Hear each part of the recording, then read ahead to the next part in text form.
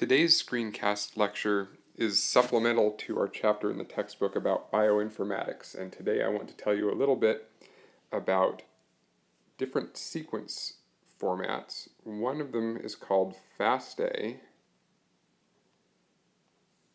which is a format for entering DNA sequence information. And we'll also talk about using an online web-based program called BLAST, which exists in one place at least at the NCBI website. So I'm going to show you how to format DNA sequences in the FASTA format and how to use those sequences to perform BLAST.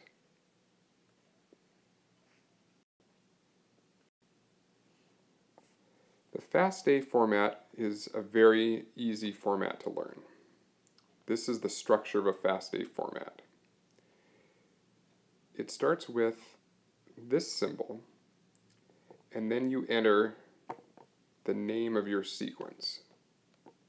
And you can use any string of characters you want. So the name of the sequence has a line that starts with the less than character. And after the sequence name, you write the single letter nucleotide sequence code using A's, T's, G's, and C's. And that will be, I'm going to copy that sequence right now. And that will be the name of your sequence and the sequence itself. And then if you wanted to add more sequences, you can have a multi-FASTA sequence. If you hit return, add another character. This is the name of the second sequence. And then you have a different DNA sequence.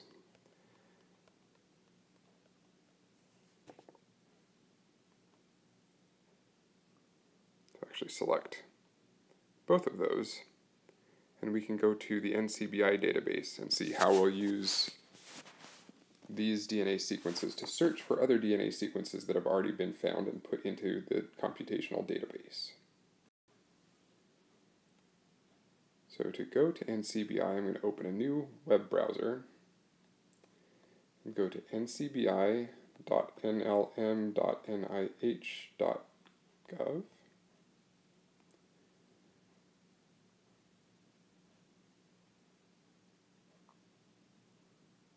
Okay, so this is what you'll see when you arrive at the NCBI website.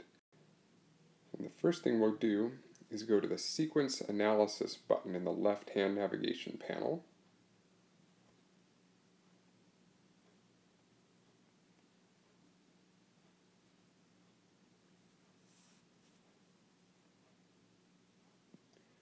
And then we want Tools here in the tab.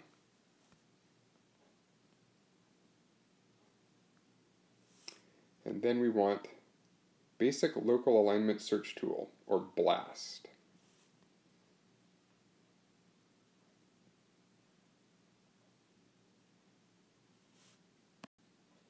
There are many different types of BLAST. What BLAST does, essentially, is use your input DNA sequence as a query, and it tries to find a match to the DNA sequence you provide the database. And we're going to want to do a nucleotide BLAST because we're using nucleotide sequences.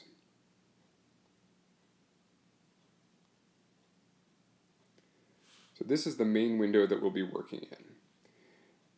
This big window at the very top is where we'll paste our sequences in.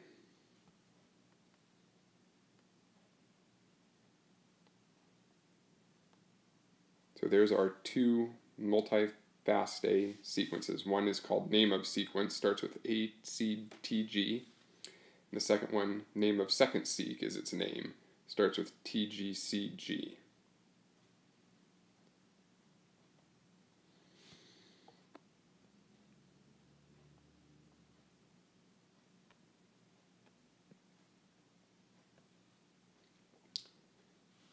So this has given us a job title called two sequences because it recognizes that we've entered two DNA sequences. Now in the database field, we'll want to pick a specific database in this case.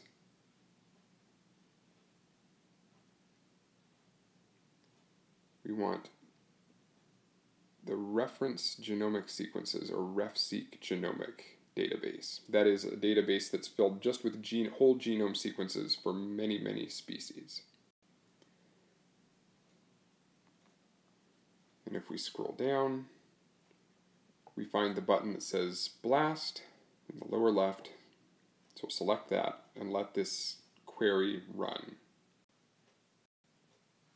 Now at this point, I'm going to show you another way to get to sequence information at the NCBI website.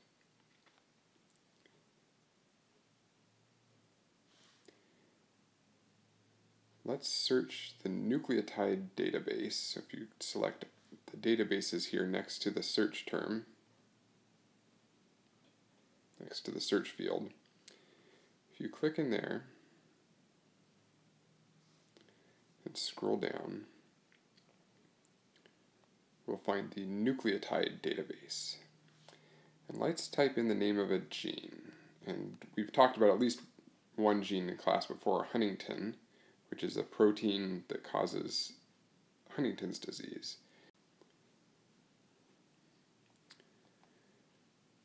So we can scroll through this file, and it looks like there's a messenger RNA sequence, this entry number 1, Homo sapiens, human, Huntingtin messenger RNA. This is a 13,669 base pair messenger RNA. And what we can do is if we click on that FASTA button in its entry, that will take us to the FASTA sequence, so FASTA format sequence of the Huntingtin messenger RNA. There are two features to point out here. One is that you could double-click and copy this entire DNA sequence. But if you wanted to use this DNA sequence to BLAST, what you would want is its accession number. And that's what's shown here. The NCBI reference sequence right there is its accession number. It's a unique alphanumerical code that's given to every database entry at NCBI.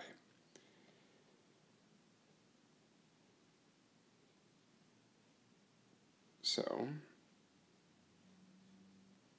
we can copy it. And then if we go back to BLAST, that's sequence analysis, tools,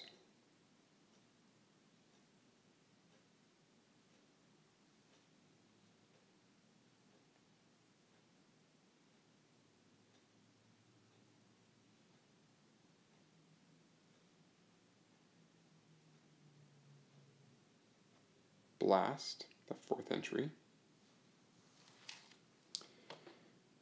We want a nucleotide BLAST, so we pick nucleotide again. Now here, you'll notice that in the query sequence field, it says you can enter a FASTA sequence, which is what we did earlier, or you can enter an accession number. So in this case, we paste in the accession number for the Huntingtin messenger RNA gene.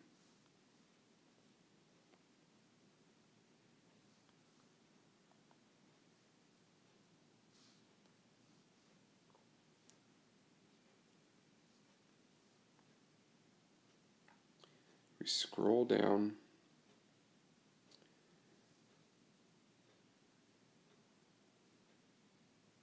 and select BLAST, the bottom left corner button.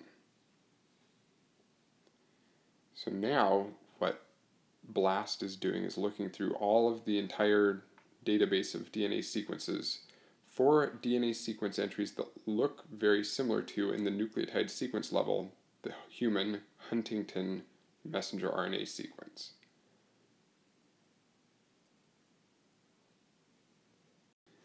And while that Huntingtin BLAST job is running, we can look at the results of our original BLAST of those two nucleotide sequences.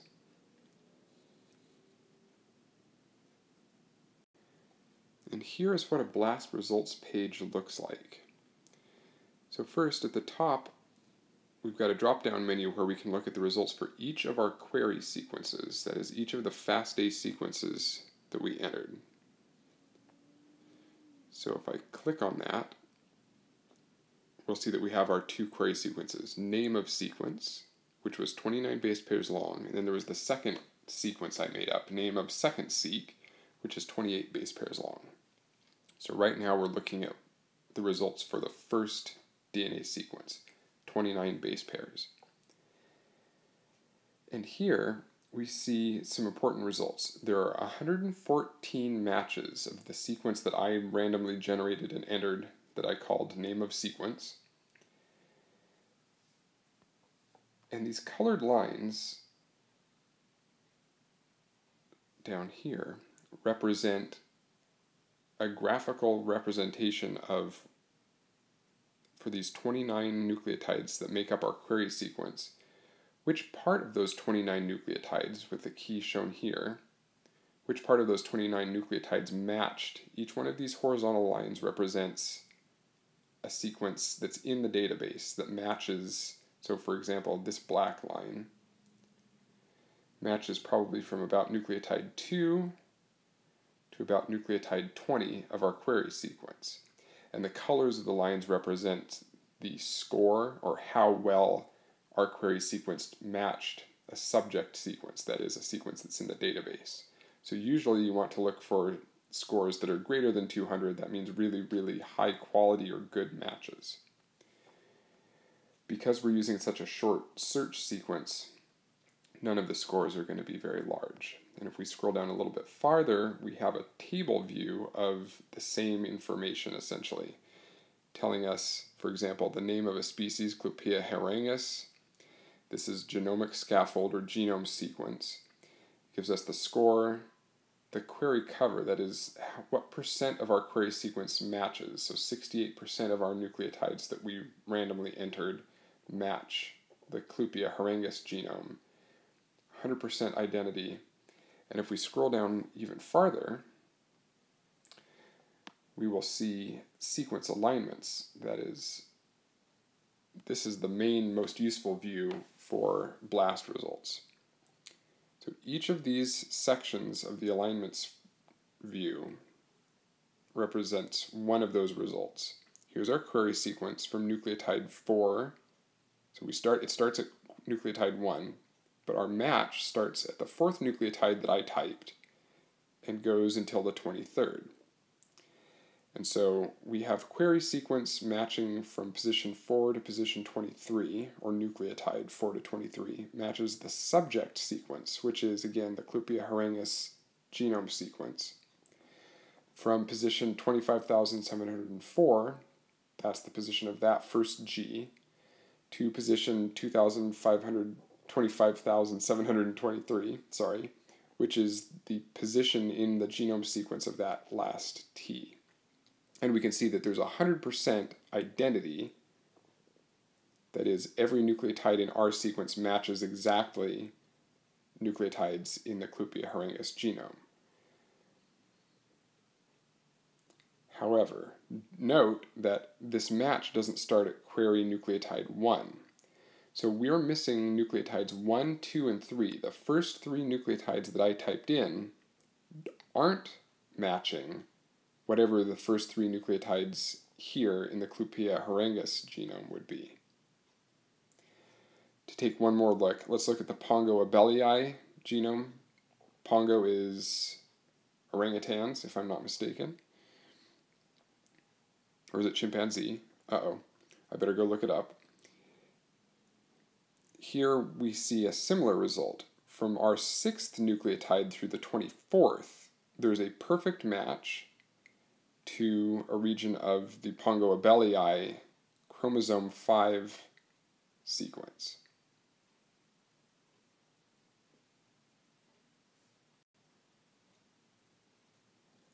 Now all of this is important because in an upcoming Google exercise assignment, I'm going to ask you to BLAST a nucleotide sequence, and I want you to take a screenshot of this view of the BLAST results screen.